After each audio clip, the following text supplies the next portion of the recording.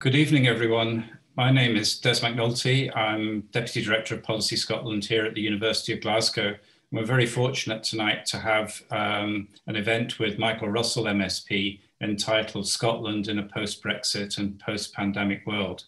Before I ask the Principal to introduce Michael Russell, I just wanted to highlight a couple of housekeeping issues. The view that you will get will eventually settle down to just being the speakers. So apologies for the multiple images you've got on your screen at the minute. Everyone is muted apart from the speakers. If you want to ask questions, please do so on the chat function, and those will be taken up as we move through the event. But without any more ado, can I pass over to the Principal, Sir Anton Muscatelli, to introduce Michael Russell. Well, thank you very much, Des, and good evening, everyone. Thank you for joining us for tonight's conversation entitled Scotland in a Post-Brexit and Post-Pandemic World. It's a real pleasure to be able to join you and indeed welcome our distinguished speaker to the University. Now, I know that Cabinet Secretary Michael Russell will be very familiar to many of you, but for those of you who are yet unfamiliar with our speaker, here's a brief summary of his career. Michael was first elected as an MSP in 1999, and after a brief hiatus was returned as a member for the South of Scotland in 2007. He has been the constituency member for the picturesque Argyll and Bute constituency since 2011. It's a seat, in fact, he will vacate when he steps back from frontline politics at next year's Scottish Parliament elections. Prior to Hollywood, Michael was a television producer and director and the author of several books. He was also Chief Executive of the SNP from 1994 to 1999. And as a Scottish Government Minister, Michael held an environment brief before serving as the Minister for Culture, External Affairs and the Constitution. In December 2009, he was appointed Cabinet Secretary for Education. That's a post he held through to 2014.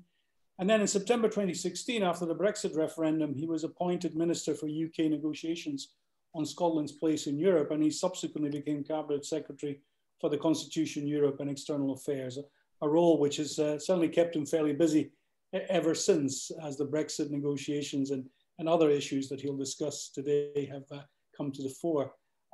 As chair of the First Minister's Standing Council on Europe, I've had the pleasure to work closely with the Cabinet Secretary since 2016. Brought up in Troon, Ayrshire, Michael was educated at Edinburgh University. Now, I know what you're all thinking, but let's not hold that against him, especially as Michael is a very long-standing friend to all of us here at the University of Glasgow. Indeed, in 2015, the university appointed Michael as honorary professor in Scottish Culture and Governance, with links to both the Colleges of Social Sciences and the College of Arts, a position that Michael temporarily had to step away from because he had to concentrate, of course, on his new ministerial responsibilities. And it's really these responsibilities that form the substance of his remarks and his conversation this evening. And tonight's event will be chaired by our very own Professor Murray Pittock, Bradley Professor and Pro-Vice Principal here at the University. And as Des said, there'll be time for questions, hopefully after the conversation. Despite the limitations imposed on us by the pandemic, as a university, we're absolutely determined to continue to provide leading thinkers and policymakers with a platform to discuss the most pressing issues of the day. And like me, I'm sure you're looking forward to hearing Michael's perspective on the current state of the UK-EU negotiations, the likelihood of a deal or not emerging before the transition period. But Brexit is only one of the topics under discussion. I know that Michael also intends to speak around to the Scottish Government's evolving response to the pandemic and indeed the economic recovery to come, and indeed issues around the Constitution, of course. So I promise to be a thought-provoking and lively session. And really grateful to Michael for joining us at what is an extremely busy time. In closing, I'd like to thank colleagues at Policy Scotland for organising tonight's lecture and to Murray Pittock for agreeing to act as chair. But most of all, I would like to thank Michael Russell for his time. Mike, we're delighted to welcome you back to the university, and I'm looking forward to the conversation. I'll hand over back to Murray. Thank you. Thank you very much, Principal. So the Cabinet Secretary will speak first on the topics that the Principal's outlined, and then I will ask a couple of questions to get the ball rolling. But by that time, we will have a sense of any questions which have come through the chat, and then those we will open up to those who've asked questions through the chat in the next 20 minutes or so, and have a final round up at the end if anyone has come back through the chat at that point. So do put in questions through the chat as you proceed. Cabinet Secretary, the floor is yours. Well, thank you very much, Murray, and thank you, Anton, thank you, Des, and thank you, the University of Glasgow. As you indicated, I have a live connection with the university, and I'm looking forward to making it even more live when I step away from my current role next May. I was very happy to accept this invitation. I'm always happy to speak in Glasgow, always happy to be questioned by Murray. I think I'm appearing in front of 3 parliamentary committees this week. I tend to be known by my colleagues as a minister for committees because I appear in front of so many of them. So I also treat Murray's interrogation of me as a sort of limbering up exercise this evening to make sure that I'm up to speaking both to our COVID committee, to our Europe committee, and indeed to the House of Commons Scottish Affairs Select Committee on Wednesday. I want to corral what I'm going to say into 3 broad headings, which I know have been advertised, but just to remind people of what they are. The first of them is inevitably the pandemic, the Scottish Government's response to it, where we stand now, where things may go. The second of them is the issue of Brexit, particularly the internal market bill and the question of negotiations. And we are, every Monday morning now, we start off the week by saying we are at a particularly crucial week in the EU-UK negotiations. Every week has been crucial. It just hasn't produced any result. And I'll try and give you my own view of where I think things are and where things may go. And I have to warn you, viewers, look away now. It is not a present prospect when you look at what will arise out of the current situation. And then I'll finish up by talking about independence in Scotland and the world, what I think is the natural outcome of the other things that I'm talking about. Let me start on the pandemic with a hopeful and positive note. I know there's much speculation about what may happen this week as we're now in the weekly review of the pandemic, and the First Minister will make a statement after Cabinet tomorrow. But the pandemic will come to an end. That is absolutely certain. And we will find ourselves in the position of moving forward, not backwards into what we have known, but forwards into what is presently called the new normal. And therefore, in all the difficulties and all the strains upon us, and all the hard decisions that have to be made, and I've taken responsibility during the pandemic for emergency legislation and for the regulations, in all those circumstances, there is hope, and that hope will be fulfilled. But it has been a period of great strain upon every one of us. I don't think there will be a single person who's listening to this or watching this who will not have felt that strain in some way or another. And it is important to acknowledge that. We've gone through and are going through something quite unprecedented, unknown by us. We could not have known this experience before. And when we come out of it, we're going to have to use that in order to try and rebuild in a way that provides a better future for ourselves and for those who come after us. So that is the positive that we should focus on. And there is, in my view, too much time spent focusing on the political negatives within this situation. Some people see me on a weekly basis or so sitting in the Scottish Parliament chamber during First Minister's questions. And I look at the First Minister, I look at the Health Secretary, and I look at what they are having to go through. And I don't believe I could do that, because I believe that the political polarization at present in this, particularly in the Scottish Parliament, is wounding and unhelpful to many people. There should be the strongest scrutiny of the work of the government in trying to save individuals and individual lives in this process. But there should also be an understanding of how difficult that is, the time and effort that is going into it, and the need for there to be as much solidarity as possible as a nation in defeating the virus.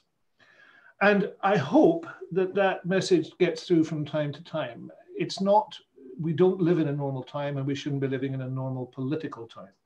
And that is a first and strong message I would put out on the pandemic. It is foolish to think that in some sense we are simply back into a normal political exchange on the pandemic. People are dying, and we have a situation which, unless there is action taken will result in more people dying. And there is no doubt about that. Taking to one side the fantasies that exist very often about from people who don't want to accept that reality. It is the job of every single politician, whether they're in Scotland or England or anywhere else, to see what they can contribute to making sure that as a society we come through this. And I think that is a message that we don't discuss often enough. It is not trying to avoid scrutiny.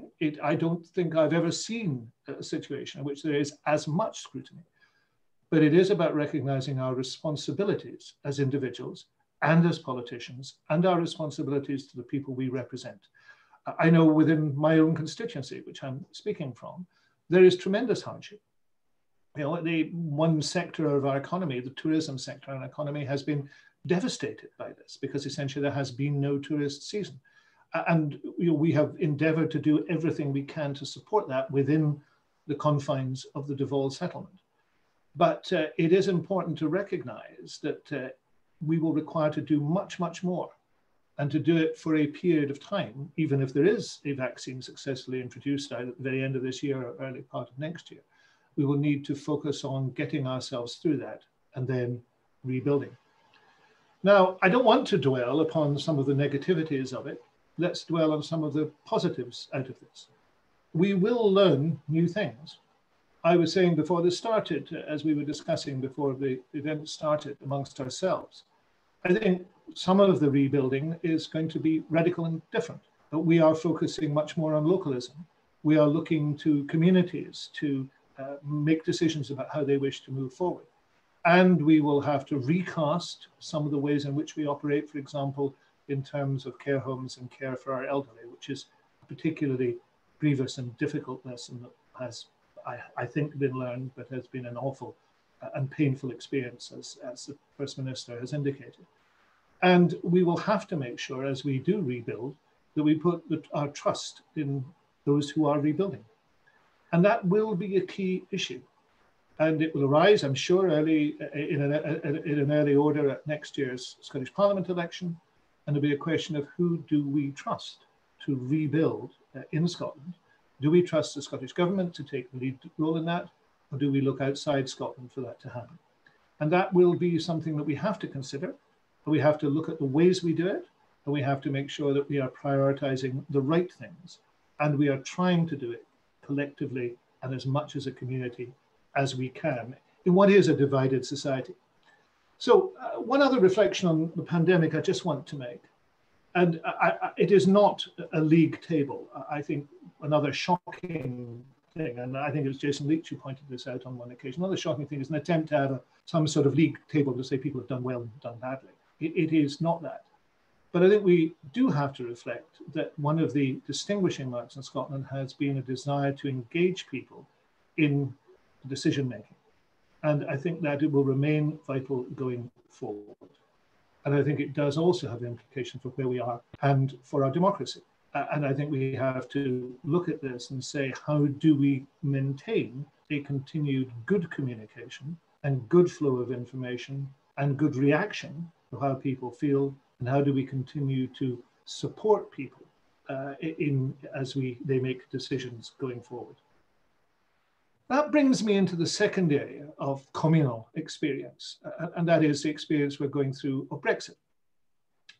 I have had responsibility for that particular area in the Scottish Government almost since the UK Brexit referendum in 2016. It is, I would have found it then incredible had you said to me when we established the Joint Ministerial Committee on European Negotiations, which was meant to oversee this process for the devolved administrations into the UK, that some 4.5 years on, there would be no resolution. But there is no resolution. All we now know is the outcome will be unsatisfactory, not just to Scotland, which voted against it, but in virtually all the criteria we could apply. It will be damaging. There will be an increase in food prices. There will be shortages. There will be economic dislocation. Anton is fully familiar with the figures on this. As member of the Standing Council, he's seen the papers that we have published on this. This is going to continue to be an area of difficulty, uncertainty going forward for a considerable period of time. Let me just take one example. which is in the movement of goods. Even if there is a deal, it will be what I've called a low deal. It will not allow the free, for example, services will be severely affected, but even in the movement of goods, there will be some inspection of goods, and there will be a considerably more bureaucracy in the movement of goods than there has been if you're a member of the single market, the customs union. That will inevitably mean an increase in prices, but it will also mean that there will have to be new procedures put in place, and they are not even a glimpse in the eye at the present moment. If you talk to logistics experts, they say in 18 months, we might have a new system in operation, but during that 18 months, things will cost more and things will be more difficult until we settle down into what will be a much more complex system than we have presently. Now, we have to trade that against whether there will be advantages, whether this new system will, over a period of time, produce new opportunities. There is no such evidence. All it will produce is additional cost and uncertainty. And we know, extraordinarily, that the number of businesses who are prepared for that at the moment is falling, not rising. And that is because of the COVID pandemic. So it was very foolish and very destructive to continue with this period of transition and not to extend it. But that is what the UK government have chosen to do. When we come down to knowing whether or not there will be a deal or the low deal, we are also unable to make any prediction as of this moment. I veer between thinking we might get a deal and we might not get a deal.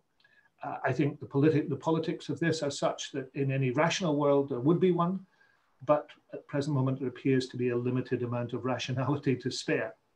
So it is impossible to tell whether this week we will close, the gaps will be closed on the areas, big areas of difference, level playing field and fishing, or whether they will remain open. If they remain open, then we will have no deal, and that will be particularly damaging. And just to add to that mix, we have the internal market bill, which will weaken the ability of the devolved administrations to respond in those circumstances, and particularly if there were to be no deal, and if there were to be disadvantageous and bad trade deals, then the ability of Scotland and Wales, and to some extent Northern Ireland, and Northern Ireland is a special place, would to defend itself and to continue to set high standards and continue to defend those high standards would be very difficult. And at the present moment, well, this week, the House of Lords will consider the report stage of the internal market bill. The provisions in it on international, that breach international law are well known. The provisions in it that underline devolution haven't been discussed so much, but I think it is possible, at least, that the UK government will be defeated on those provisions, and that therefore the House of Commons will be asked to reinstate those provisions. And if they do reinstate the provisions, I suspect there will be a fairly lengthy period of dispute between the House of Lords and the House of Commons. But if the House of Commons in the end succeeds in reinstating them, then, as I have made clear, I think then the question of how we as a government and the Welsh government react in terms of whether there's a legal challenge to be made will have to come to the fore. The great tragedy of this is that this is completely unnecessary. The system of common frameworks, which we've established over the last 3 years, could substitute perfectly easily. It is, the internal markets bill is a solution looking for a problem. The frameworks are there to smooth over any difficulties, and we don't anticipate any difficulties exist in internal relationships, and all of them, either in final or provisional form, will be in place by the end of the year. This is an unnecessary argument. It's a destructive argument, and it's one that we certainly do not intend to step away from, even at this stage, though it does take very considerable bandwidth and effort at a time when that should be devoted elsewhere. And that brings me to the thing which, according to my political opponents, effort should not be spent on, and that is the question of whether we should pursue a second independence referendum. In March this year, I wrote to Michael Gove and indicated that we would not proceed during that stage of the pandemic. The reasons were very practical. We felt that the staff effort and time, official effort and time, political effort and time would have to be devoted entirely to the issue of the pandemic, and so it turned out to be. I noticed today in something I was reading that I think more than 80% of the officials who worked with me on issues to do with the referendum, to do with independence, to do with the constitution, moved to other jobs instantly and were involved in the pandemic. And many of those have not come back from those jobs as yet. There is still much work to be done on the pandemic.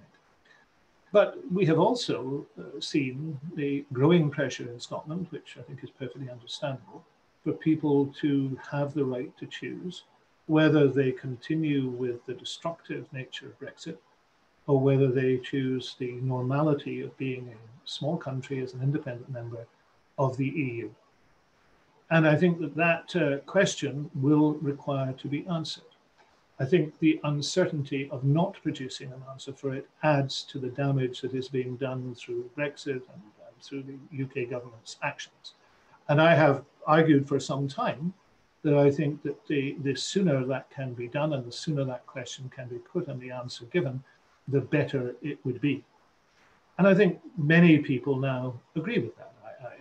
There's a lot of speculation about dates and times, but I've been quoted often in recent months by saying I see no reason why that should not take place in 2021 if there was a commitment to do so. And indeed, the current government will offer in its manifesto the final part of the referendum legislation. If that is endorsed by the people of Scotland, then it should be enacted as soon as possible after the election, and the referendum should then take place.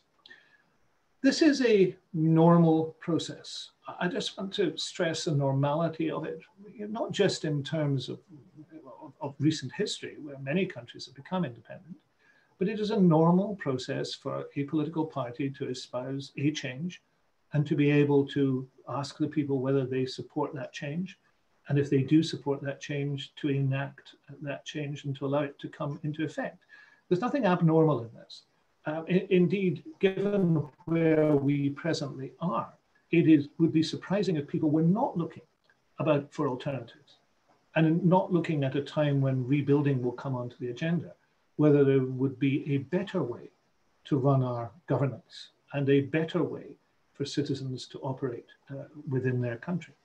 And in those circumstances, it seems to me not only normal, but rational to say that this is something that should be done at the appropriate time in a way that is a gold standard of democracy. And that's what we intend to do. I think the hysteria with which it is greeted just needs to be put in context. If there is that much hysteria, then those who are against it clearly have something to lose. And what they have to lose should be examined. It is a perfectly reasonable proposition in terms of how it can be achieved. And those who salivate at the thought that there's some special reason why Scotland could not achieve it, I think they also have to be subjected to close questioning. I noticed with some amusement in recent weeks that Andrew Neil, a graduate, of course, of Glasgow University, believes that the question is being pursued because Scottish journalists are far too sympathetic to the SNP, and that there's not enough scrutiny. I have to say, having been a minister for the best part of 13 years, I don't feel unscrutinized, far from it. So those three areas I've covered very briefly tonight, which I know Murray will now delve into, and I hope others will delve into, seem to me the key areas for us to consider at this particular moment in the country, but also to consider Scotland's relationship to the world. And let me finish on that. I've spent the last 4 years, as I indicated, on the issue of Brexit, but I've also spent it talking to people in Europe and further afield, and in the last period as External Affairs Secretary as well, making sure that Scotland's voice is heard and cause is heard. I last did that over a decade ago when I was External Affairs Minister last, and I have to say the atmosphere is very different. Scotland is not an invisible country, but it is, Steinbeck's phrase, it is a cause unwon. But people have woken up to that cause and woken up to the fact that Scotland does not regard itself as better than anybody else, nor substantially different from the majority of the world, but does have the right to determine its own future, and the people of Scotland have the right to determine how they are governed and what associations they make. And it is Brexit that has put it into the sharpest focus. I know many people talk about the pandemic as being a defining issue. But from my perspective, it is Brexit, and I think the polls bear this out, that has been the defining issue, because it focuses attention on the basics of democracy. And those are, by and large, global. They're not observed everywhere, but they are global, which is the right of people to choose and the right for that choice to be respected. We see played out at the present moment in the United States an extraordinary scenario, whereas President Obama made it clear yesterday, the whole basis of democracy, the right of people to argue their case and for that case to be resolved is being threatened. I hope that that is not what will happen in Scotland. I think Scotland has the right to be heard, and I hope that even those who do not agree with the choice accept that right. And that does mean walking onto the world stage, and it does mean making sure that people understand where we're coming from and who we are. And we are a small European nation in the mainstream, trying to recover from a very difficult set of circumstances which have affected all our neighbours and all the countries on the planet, and trying to work out what would be best next, and to do it in partnership. In partnership, yes, with our neighbours south of the border, but in partnership with a wider grouping who we think share the same values that we have, and perhaps share the same hopes and aspirations. Murray, I hope that's a brief tour de raison. I'd be very happy to discuss it and to go into more depth if I can.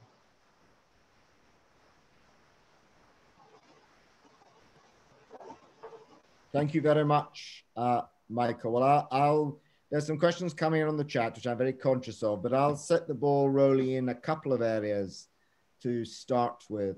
The first is round about the Scottish Government handling of the COVID pandemic, and more particularly the kind of economic priorities that there will be coming out of the pandemic. And you mentioned, of course, one of the key themes, which is localism. Now, I mean, I was last week in discussions with Community Renewal and Tourism Trust in Ayrshire, and as is the case in Ayrshire and in other parts of Scotland, one of the key issues is the culture of local organisations and councils. It often militates against cooperation on a larger scale, and clearly things like the regional growth deals have helped to incentivize more cooperation when there was less likely to have that cooperation. But I'm wondering, in terms of the prioritization of localism, and there's certainly many local parts of Scotland which could grow further and develop further in all kinds of areas, from I think of food and drink and culture and tourism in particular. How will government be able to ensure that localism doesn't collapse into local culture and the particularities of the institution and governance that it represents and expresses itself through? Yeah, I think that it's probably, the government can't impose localism, and if the government could impose localism, it wouldn't be localism. I think what the government any government has to guard against is balkanization, and you would find small parts operating in ways that would not be particularly productive. I think it's one of those things you have to try out and see how it works, and you have to listen to people who are doing things. I'm very conscious of the fact that it must be about 10 years ago, more than 10 years ago, I think, actually, in our first administration, we believed that there was a desire for community councils to have more powers. And we did a pilot exercise in it and discovered there wasn't such a demand. There were very, very few community councils that wanted to operate in that way. So I don't think we should worry too much about structures to start with. What we should try and do is to see if we can build on some of the great resilience work that has taken place in communities, and to strengthen that, and to find ways of making sure that, for example, development trusts are enabled to do things within their area, which otherwise they might not do, and to see whether we can encourage an attitude of mind and a practice that means that communities want to hold things, the 20-minute neighborhood, where people want to have things in their own area and are prepared to take the steps to do so. I mean, I live in a pretty extreme rural area. During the pandemic, there's been a very active resilience group. There's been an awful lot more shopping locally. The local hotel has a small shop, and it's been bringing things in and trying to make that work. There's been a desire to make sure that we are using more local produce. And I think that type of thing is happening almost everywhere. It won't be universal. There are interesting examples in towns and cities as well. So I think this is about developing that approach. And I hope the political parties will indicate a sympathy to it in their manifestos next year. And then we can, I hope, begin to encourage it to take place. But it will be patchy, and it won't be, as I say, universal. Yes, it will require probably some financial and structural nudge to move it along, yeah. Oh yeah, I mean, I don't think there's any doubt, but it has to be resourced. And to be fair, there was a substantial amount of resourcing at the start of the pandemic, which worked very well. And I think there was very substantial value for money, and we should probably encourage that to happen again. And do you see universities and higher education having a significant role to play in the development of local missions? Yes, and you know, localism is also beneficial in terms of a green New Start, because we're discouraging people from over much transport. And I think the universities, you know, Murray, that when I was education secretary, was gave active encouragement to online learning, so much so that I was criticized for so doing, as if I was trying to undermine the basis of higher education in Scotland. I think now we recognize that whilst there is a strong place for the institution and for where the institution is, there's also a very strong place for distance learning and for hubs to be established. And I think that imagination is now really required in this. I've been a big supporter for a long time of Glasgow University's campus at the Crichton, for example. I think that the University of the Highlands and Islands has been, I think, an important innovation. I mean, sometimes it doesn't seem to have quite fulfilled its potential of being as distributed as it should have been. And I think the new principle, I hope, will push that issue. But having distributed institutions with very porous institutions seems to me the way forward. And that doesn't just apply to higher education. I think it's going to apply to lots of things. And I've got a question that I think covers the areas that you raised in the Internal Markets Bill and also the process towards any potential future independence referendum. I just wonder if you could reflect a little bit on, people often say a referendum is a choice between change and the status quo. But given the polling evidence that's emerged over the weekend, where it looks as if, admittedly this is the first time this is being polled, that 3/4 of those living in Scotland fear restrictions on devolution in the event of a continuing Conservative administration in Westminster, and 2/3 think the Internal Market Bill changes should be put to a vote, but because of the restrictions they already place potentially on the devolution settlement. I mean, do you think that realistically we are talking about a referendum as a choice between the status quo and independence, or is the status quo in the process of being so significantly undermined that there's an additional case even to be made, even to defend it? I think it was Michel Barnier who pointed out that there was no status quo left. I mean, the 2014 referendum was, the status quo, what you had, what you knew, or a leap in the dark. I thought a leap in the dark was worth it. Some people didn't. But in actual fact, that status quo has gone. We do not know what a Brexit Britain will look like. We may fear, but we don't know what a Brexit Britain will look like, but it won't be good. And that is what is one choice. And the other choice is what we do know, which is the membership of the European Union. It is the type of arrangements that we would have with other people. And that would define our relationship with England and possibly Wales, but certainly with England. That would be defined by our membership of the EU. So I think that has changed substantially. Now, not to say that there won't be the old fear stories of it, and there will be there, but the choice is fundamentally different will be fundamentally different in 2021 compared to 2014. And I think that will be of significance. There is also, I was very interested in that poll at the weekend, because it does seem to me that people are waking up to the fact that the Internal Market Bill and what the intention is destructive. I've been quoted before by saying that I think there are two problems with devolution as it is seen from Westminster. One is there is a hostility from those who understand it, but broadly an awful lot of people don't understand it. I mean, there's, I gave evidence to the Commons Public Accounts Committee some time ago, Constitution and Public Accounts Committee. And I was fairly astonished by the low level of understanding of devolution. There were only two people on the committee who had actually been around when devolution was done. One was David Mundell and the other was the former Welsh Secretary. And most members had only been members from 2010, 2015, 2017 even. And there was no lived experience of devolution, no real understanding of it, and quite a confusion between what devolution was and what independence was. And I think that is a problem.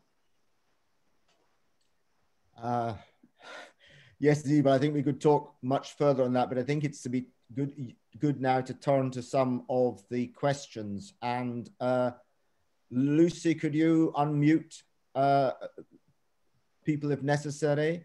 So I've got two questions which have come from the same question fundamentally from Madhu Satsinghi and from Stephen Watson. And they're really on the internal market bill and the Good Friday Agreement and its effect on US-UK relations. So it's just a reflection, or I think it's a reflection on that within the context of the incoming Biden administration. Well, I don't think there is any doubt that on the sections of the internal market bill that are contrary to international law, the sections that affect Northern Ireland, there will be not only no agreement with the United States unless they're removed, there would be no agreement with the EU unless they were removed. I mean, my counterpart in Ireland, Simon Coveney, was very clear yesterday about that. And he's been clear all along. I mean, I've had that conversation with him myself. There can be no ratification of an agreement if those clauses are still in the bill. Now, those clauses are in the bill ostensibly to protect the UK if there was no agreement. I think that's not true, but that's why they're there. So you could find that the Johnson administration will agree to take them out if there's a deal. If it doesn't, then there will be no deal. The American situation is equally clear. And the American situation is anything that threatens a Good Friday Agreement will not be tolerated. These do threaten the Good Friday Agreement, there's no doubt about it. And those circumstances, the bill is not operable with them in it. Now, that's one set of objections. But I don't want us to lose sight of the other set of objections, which is the objections in terms of how the bill affects devolution. And both sets of objections are, in my view, objectionable and really should not be tolerated. I would have been much happier had the bill not arrived. I refused to be involved in the period of preparation of the bill. Well, not that we knew they were preparing it, but discussing the issue because I knew where it would head. The Welsh did so and then were told nothing from January onwards until the white paper appeared. And now we have a situation where this bill will, even if amended, still be very difficult to live with, and we will have to take steps to challenge it, I think. So in those circumstances, the bill would be best not to be there. I think it's over-optimistic of me to say that that's going to happen this week, but I still hope that better sense will prevail. It's wonderful to have such optimism. It illuminates difficult times. Well, I have a question here from Ross Britton. This is about localism, and I wonder if you could speak to what you think this might mean for the local government landscape in Scotland. The 2016 SNP manifesto committed to consult on and introduce a bill that will decentralise local authority functions, budgets and democratic oversight to local communities. Understanding this has somewhat fallen down the agenda. Do you think we'll see new vigour for such reform after 2021? Well, there have been small reforms which have been useful. For example, in my own area, a variation, the Islands Bill provided a variation which allowed for more local authority representatives in smaller groupings on islands, which was the right thing to do. But I think the pandemic should force an intensification, if I may use that word, of this process. And I think it's not so much about boundaries and responsibilities. It is about how communities make decisions. What the optimum size is for that. There's no one size fits all. How individuals fit into that, what structures work. So I think there is room for considering this matter again and more radically. And it's tied up with other issues. In rural Scotland, it's tied up with land reform. Land reform is, to me, still something that has a considerable way to go. So it's how individuals make decisions about the communities in which they live. And I think that's a legitimate debate now going forward into next year's election and beyond. Well, on the question of decisions, Brian Smith has asked that, Minister, you said that Scotland had been distinctive in a desire to involve people in decision-making around the pandemic. how do you believe that people have been involved in decision-making around the pandemic, making it more than a wish? Well, I think that what has happened is that people have been consulted at every step and informed at every step. Now, I think that that is a good step forward. One of the most astonishing things I've seen in recent months was a concerted attempt to try and stop the broadcast of the daily briefings. I mean, I just found it absolutely astonishing because that was a major communications exercise in which people were engaged in the process of hearing about what was happening, reacting to what was happening, being informed by what was happening, and being able to enact themselves, to do the actions themselves that were taking charge of their own lives within the pandemic. And we've got to remember that an awful lot has been voluntary, and an awful lot of that, therefore, has been participatory in that people have participated in taking the actions that would make a difference. Now, that's not the same as making decisions about people's own lives in communities, but there is a similarity in that. So I think that that has been helpful. We probably need to do more, and we will need to do more. And we need to take people with us too, and that's been a big feature of the First Minister's approach, and I think it's the right one, for people to understand why decisions are being made. One of the constant issues has been, we need to see the evidence. People say, we need to see the evidence. I get emails from people who say, we need to see the evidence. The evidence is there. I mean, we publish almost everything that the cabinet will see is published. The daily figures are voluminous in actual fact, and indeed, the weekly figures on what the 7-day and 14-day run has been in each local authority area. You can drill down even further into sub areas. I think all of that contributes to an informed electorate, an informed population, and a population that is able to make decisions about how they should react based on the information that is available. And I would encourage people, I know people say, oh, well, I don't have time. I would encourage people to look at the information within their own area and to understand it, because that does help in deciding whether or not people should, and how they react to the regulations. Thank you. There are a couple of questions here about the independence referendum. First of all, there is one from Karen. Given the urgency of our situation, how does the Ministry envisage that we pursue and insist on our right to choose Scotland's future following next May's elections, i.e. what is the road to referendum? And another one from Ewan Hunter about how important it is for the Scottish Government to garner international support in the context of the road to that referendum. Yeah, I mean, I'm very clear about what the process is. I mean, independence is about the what and the why as well as the how. And sometimes politicians get absorbed in the how and don't talk enough about the what and the why enough. But I'm very clear about what the how is at the moment. We have passed in the last year, there are two bills I've taken through Parliament, a franchise bill and a referendum bill, the details of a referendum. That was long overdue. The equivalent legislation existed in the UK in 2000. So we know what the franchise is. There's been some speculation by people that what sort of franchise it should be. We know what it is because it's established, and it's a franchise based on residence, a modern inclusive franchise. We know how a referendum would be organised. But what we need is a final piece of legislation that sets the timetable and the question. And we know how the question should be set, because that's a generic issue. So what will happen is that the Scottish Government will publish that final piece of legislation before the election. We'll say to the people of Scotland, this is in the programme for government, this isn't new, we published this in September, we'll say to the people of Scotland, that is what we intend to do, amongst the range of things, because you're standing for government, so there will be a range of things. That is what we intend to do, and we intend to do it as a priority because it's time we got this sorted. And if we are elected to government, either with a majority to pass it or with enough friends in the Parliament to pass it, then if it's passed, it will be enacted, and there will be a referendum. Now, the timescale of that, I think, I go back to 2021. I noticed Ian Blackwood was talking about it yesterday. Seems to me perfectly feasible to do it in that way. And we can move forward to have the certainty of that referendum and to make the decision. So I'm clear about the how.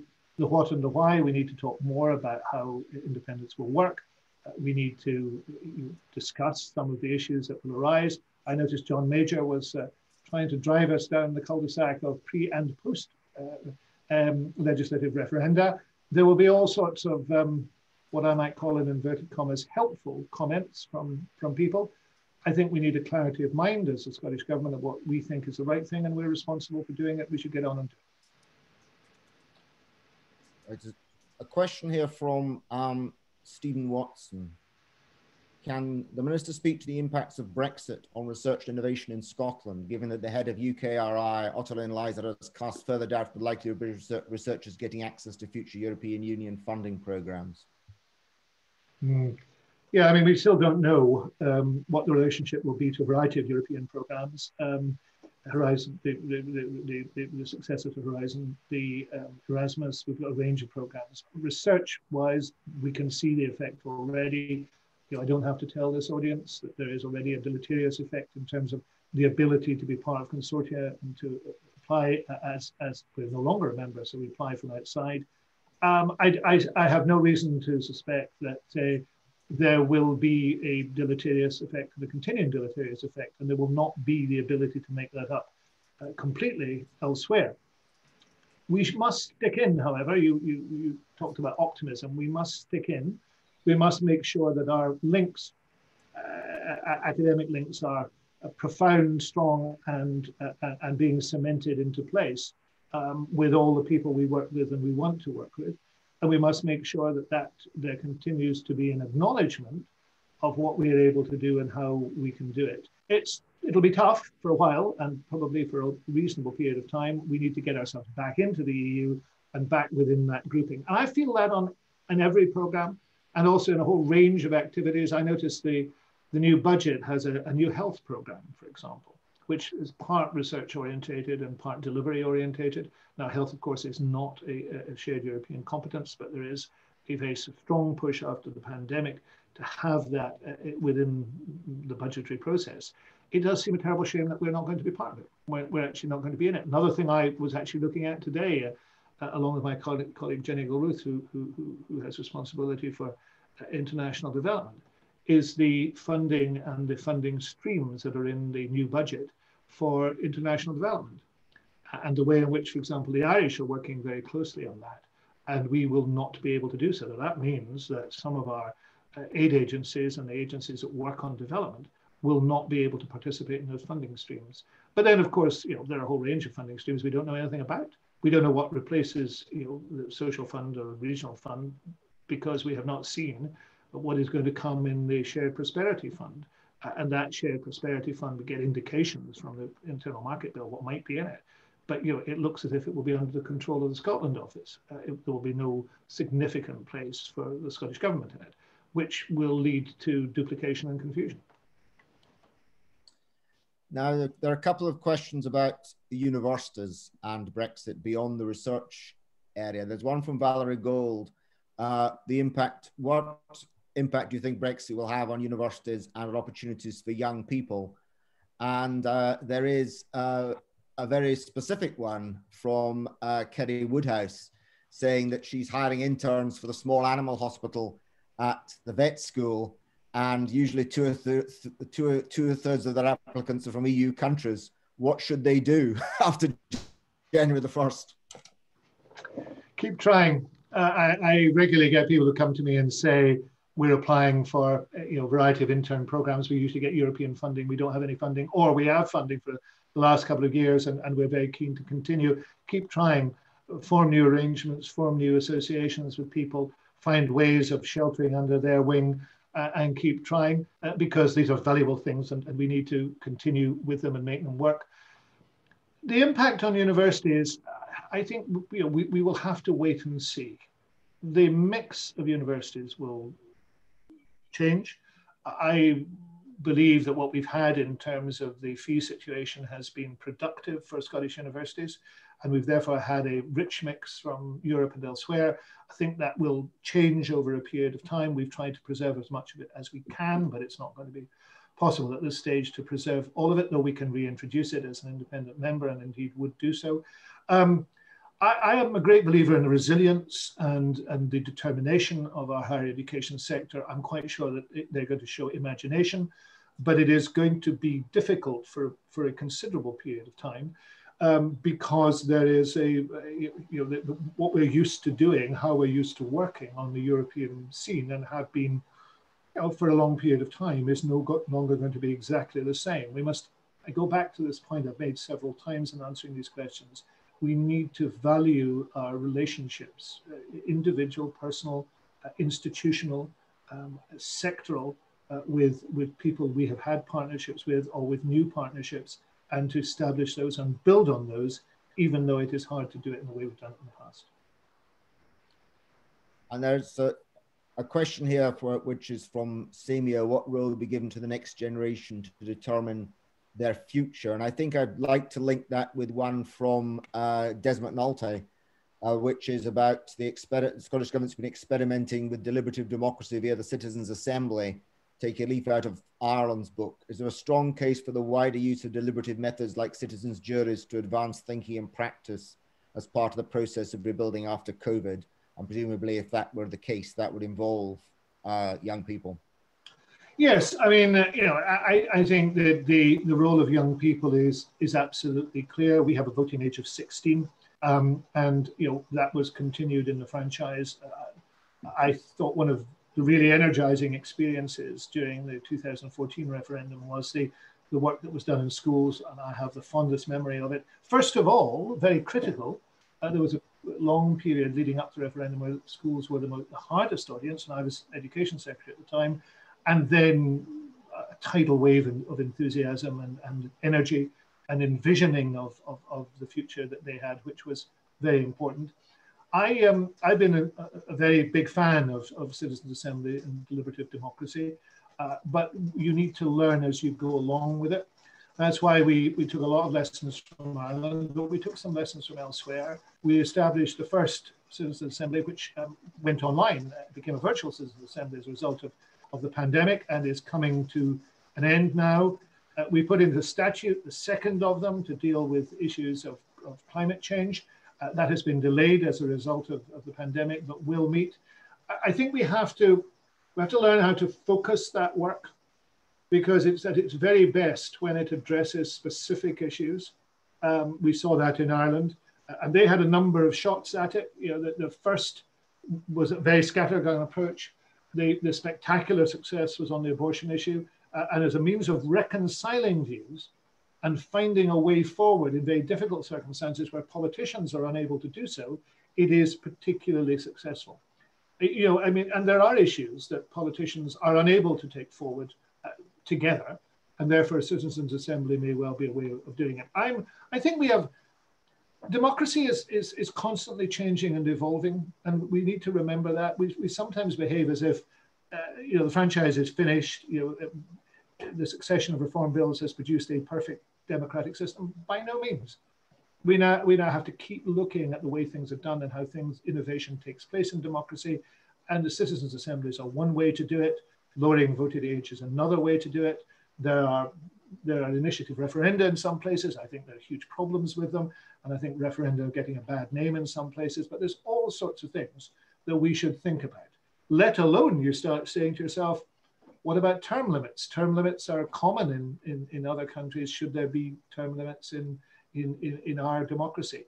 I think a debate about what democracy is every so often is good. We shouldn't spend all our time on it, but we should have a debate about how democracy works, and we should be constantly willing to renew it and to have new ideas about it.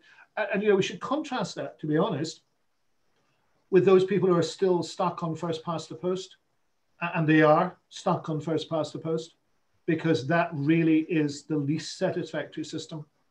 The mixed system we have in the Scottish Parliament is an interesting variation because it allows an element of proportionality. But of course, others would argue if an independent Parliament should have more members, and if it has more members, then they should be elected by another system, a single transferable voter. You couldn't do that in the present system because the constituencies would be too large, but you could do it with the Parliament with more members. So there are a couple of questions now about the independence referendum. One of them is from Jennifer Dunsmore.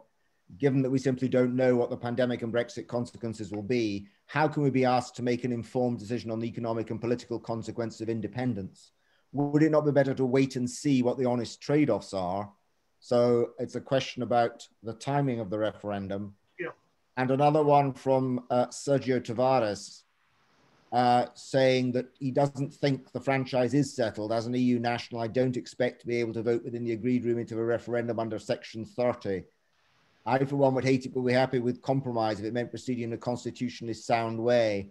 That said, I'm not seeing Westminster agreeing with a second referendum. Hence my question, do you see it as feasible to rescind the Treaty of Union in an internationally recognised way without going through the process of Section 30? I'm taking it. So I have many people, Murray, as you know, you get them to who write to you and say, I have noticed the missing comma in paragraph 75 of the Treaty of Union, it must be invalid. You know, I think the Treaty of Union, much as I respect it, is passed. I don't think it is possible to return to that. I think we are faring forward, to quote Walt Whitman, rather than looking backwards in that regard. But I have to say that, you know, the franchise is settled. You know, the last referendum was held on the Holyrood franchise. That is the franchise that we intend to hold the next referendum on. That franchise is settled. It is based upon residents, and therefore I do not regard the franchise as up for grabs. The fact that you know, George Galloway regards the franchise up for grabs is neither here nor there. You know, we have a franchise, and that is undoubtedly settled. In terms of what Jennifer calls honest trade-offs, how long do we have to wait to know is one question, because I think it is very clear that Brexit is not the settled will of the Scottish people, if I may use that phrase. We are more than able to say what will happen as a result of Brexit. And it is not, even if there was an economic neutrality in it, it is, in my view, not the way that Scotland should go in terms of relationships with others. But you know, in addition to that, you know, we also need some certainty about it. If we were simply to say we'll wait a few years and see what takes place, we would have no certainty at all. This issue won't go away. You know, this issue just will not go away. We are being driven in a direction which we do not wish to go. The majority of people in Scotland do not wish to go. We have to make a decision about that. And therefore, I don't think waiting any longer is going to make a blind difference. Now, you know, we deliberately suspended work because we had to suspend work. This is not something that could be held in the next week or 2 weeks or a month or so, but we are intending to hold an election next year. And if we can successfully, as I'm sure we can, just publish a piece of legislation that makes some changes to the procedures so that we can do it even more safely. We are intending to hold an election next year. It seems to me reasonable that if you can hold an election, you can hold a referendum. And therefore, I think that is the right thing to do. Okay, there's a question on the same topic from Lewis Kinney. If the elections next year result in a pro-Indian majority but the UK government refused to grant the referendum order, what are the steps that the SNP government would take next? Is this a court matter for the courts or a matter for an official referendum? I'm not going to make an assumption that if the people of Scotland vote to have a referendum, that can be or should be gainsaid by a UK government. You know, I think that it is very clear to me that the Scotland people are sovereign, and therefore that referendum will take place. I'm also not going to speculate on what would happen if a UK government does not do so. You know, as far as I'm concerned, we are very clear about what we should do. We should give the people of Scotland a chance to make that choice. And if they say that is a choice that we wish to make, that is what we ask you to do, we should go ahead and do it. And I think that in terms of that, because of course, independence is a very big question for everyone. Alan McCulloch asks that in the year 2025, we'll be rebuilding or developing our country either via our own government or via more Westminster government. What do you see as the key differences and benefits to the citizens of Scotland from actually having all powers under the control of the Scottish government? Well, I suppose I would say knowledge and scale. You know, I mean, the idea of subsidiarity means decisions should be made as close as possible to home. It seems to me that that is the right level to make those decisions. It is quite clear in poll after poll that people trust the Scottish government more than they trust the UK government. I think you look at the UK government's view of Scotland, and it is not one that is informed greatly by knowledge or knowledge of how things should be done. I think that it is clear to most people that the Scottish government, that level of government, is the right level to make those decisions. And that's why I think that people will choose that to happen. I think there's also, much more cohesion in Scotland around what would be regarded as a broadly mainstream left of centre position on these matters. I mean, it's not by any means exclusive, and there's a range of political opinion. But when you look at the prevalence of the common weal, a common view of how society should progress, that there is a more community view, then I think that those are things that would guide you to the type of recovery that we need to push forward. And if that is a type of recovery, then it should be done by a Scottish government. There's a basic issue too of people making decisions and choosing the people they make decisions. And with the Westminster government, no matter what you did in Scotland, and this is democracy 101, no matter what vote you cast in Scotland, every single vote presently cast in Scotland for, say, the SNP would make no difference to the right of Westminster because of the majority elsewhere. I just think that's no longer sustainable. I think when there was a much broader acceptance of a British dimension, that was understandable. I think that dimension, we see that from evidence over a long period of time. That dimension has diminished and the Scottish dimension has grown. And in those circumstances, it is no longer acceptable. Much more specifically and immediately, there's a question from Douglas Carson that it's highly desirable that trade agreement be negotiated with the EU, and fishing is one of the major sticking points. Should the UK government fold on the fishing issue in order to achieve the greater good of a trade agreement? The thing I have learned more than anything else is I am not going to interfere in negotiations that are taking place. As far as I am concerned, there are negotiations underway. They must be allowed to come to their conclusion.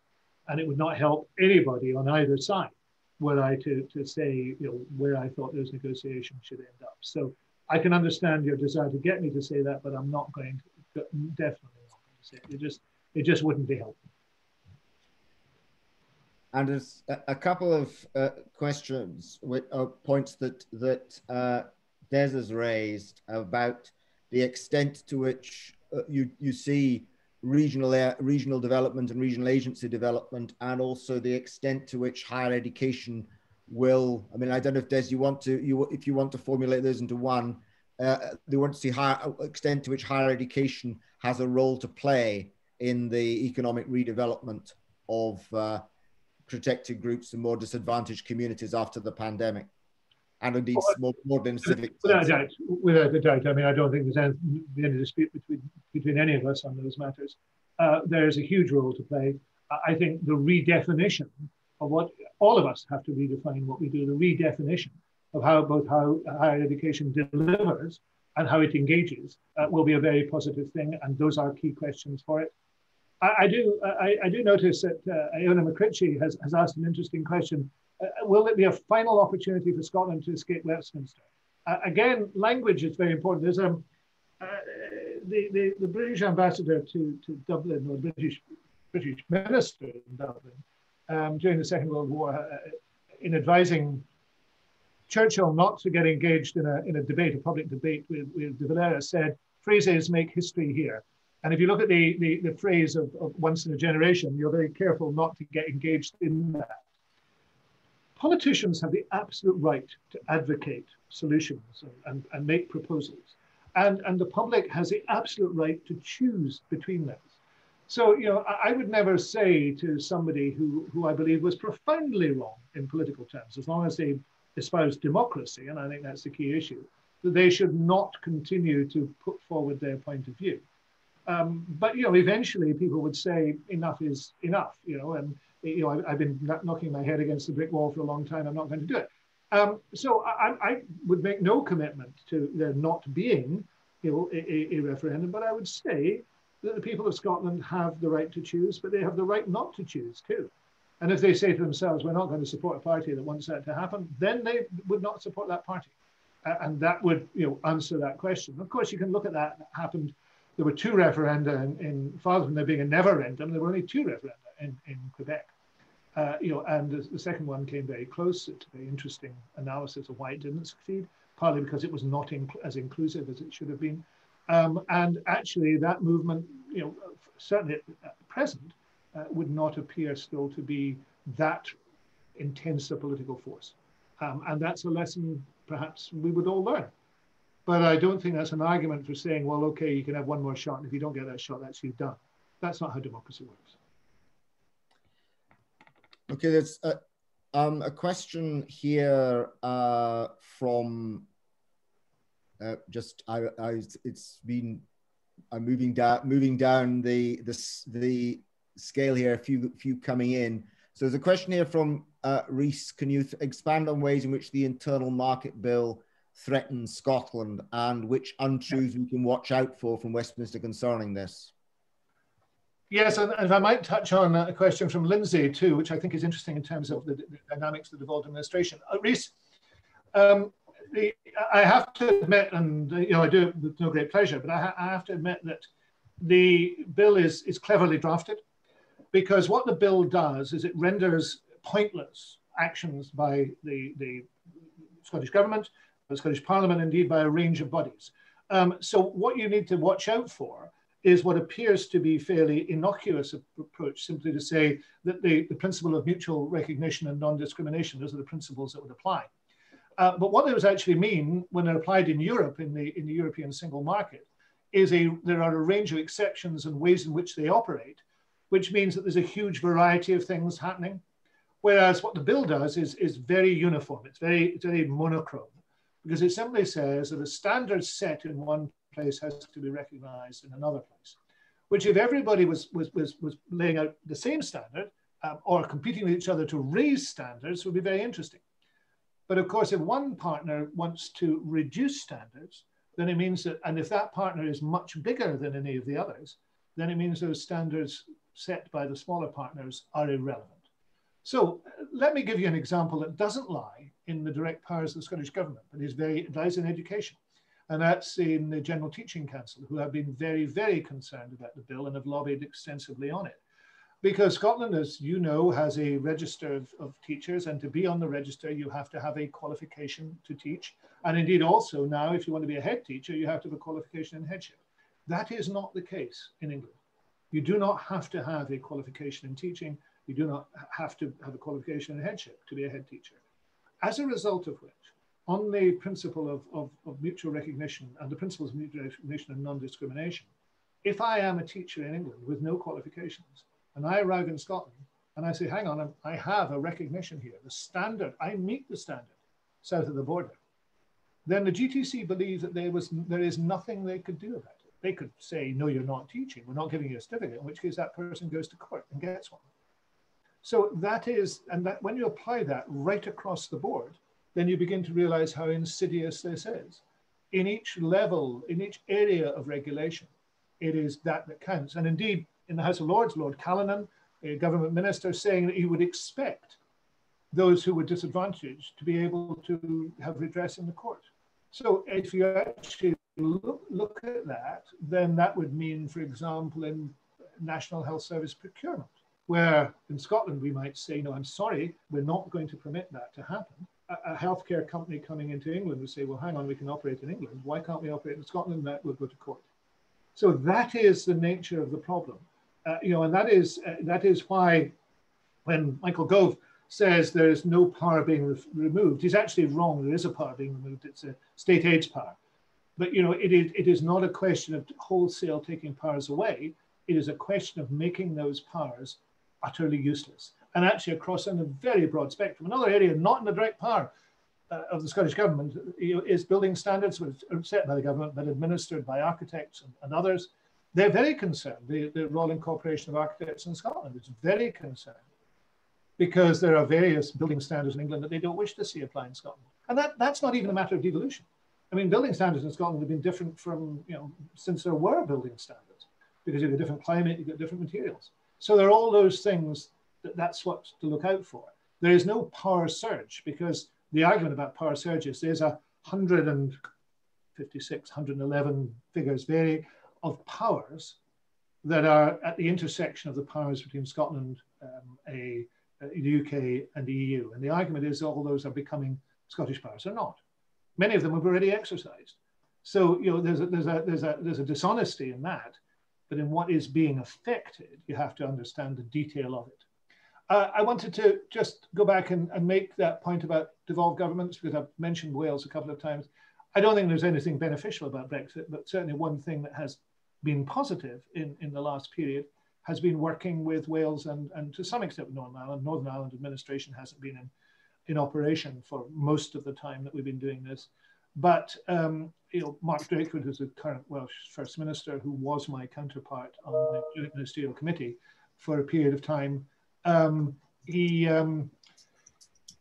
and I worked very closely on a whole range of things, and I worked closely with successor Jeremy Miles, and that has been positive and productive, and we'll continue to do so. And we do it on the basis of a different constitutional approach too, because I'm a nationalist, I believe in independence. Wales has a Labour government with one Liberal minister in it, and actually one ex-Plaid minister in it, with a Labour government which does not believe in independence.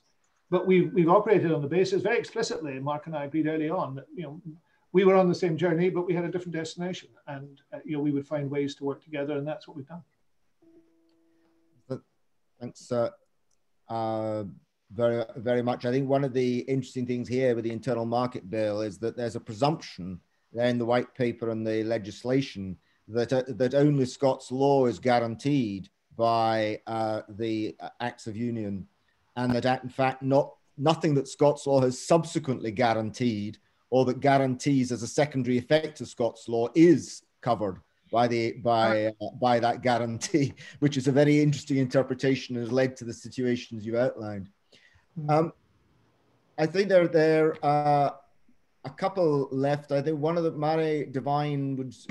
We're just wrapping up, so anyone who wants to actually get in a question now, please get it in now.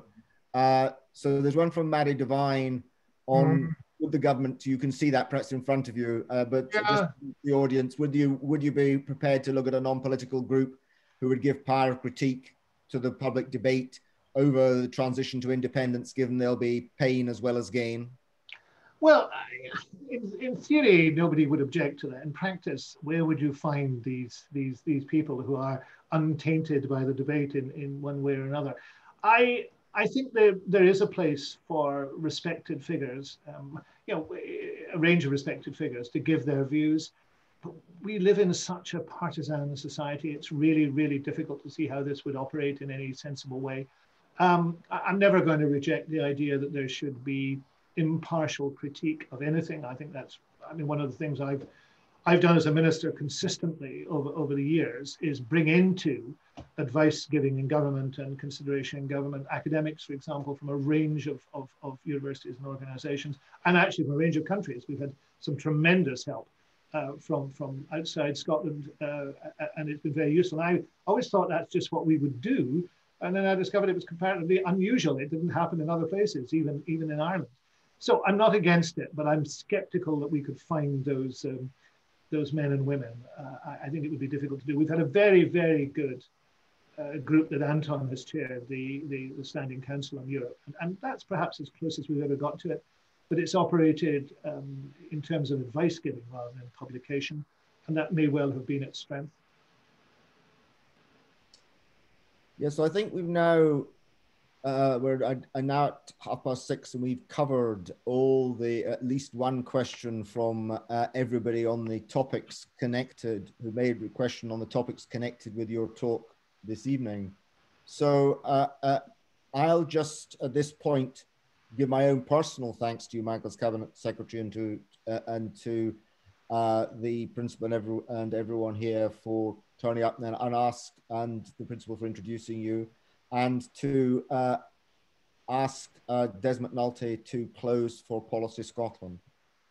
Thanks very much, Murray. As you said, I think we've actually had a great session, wonderful questions, and of course, great responses from Michael. I'm sure he's intent on provoking agreement as well as disagreement. I think that's part of the commitment to democracy and voices that he's put forward. So can we, on behalf of all the audience, everyone who's been here, Thank our speakers, thank Anton Muscatelli for introducing, thank Murray for chairing, and in particular, thank Michael Russell for joining us. I hope everybody's enjoyed it and found it illuminating, and I'm sure we'll have many future discussions on these topics because they're not going away anywhere. So thank you very much to everyone for coming along. Thank you. I've enjoyed it. Thank you very much indeed. Thank you. Good. Thank you.